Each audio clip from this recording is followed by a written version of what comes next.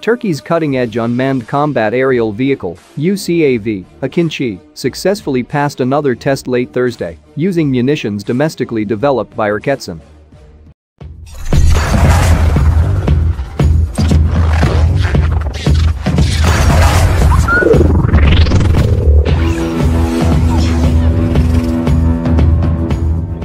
Selçuk Bayraktar, the chief technology officer of Baker Makina, which produces the UCAV, shared a video on his Twitter account, which showcased the successful shots fired by the combat drone, with MAM-T, MAM-C, and MAM-L smart micro munitions.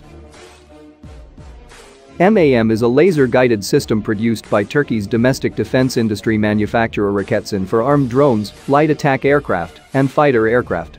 MAM-C is the high-explosive variant, while MAM-L is the thermobaric one.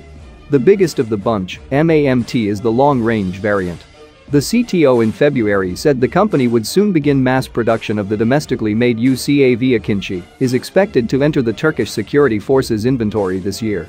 The drone can fly for 24 hours and has a service ceiling of 40,000 feet, 12,192 meters, a 20-meter wingspan, and the capacity to carry a load of 1,350 kilograms, 2,976 pounds.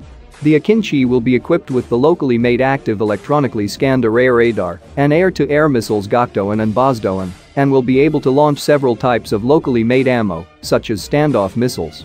The drone's second prototype last month successfully completed the developed system identification test. It had completed its first test flight in August at the Korlu Airport Base Command in northwestern Tekirdağ province.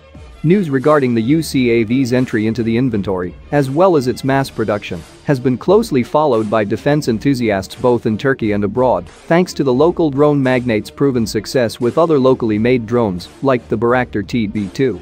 This particular drone earned worldwide fame after it was operated in Syria, Libya, and Azerbaijan, paving way for more export deals for Baker.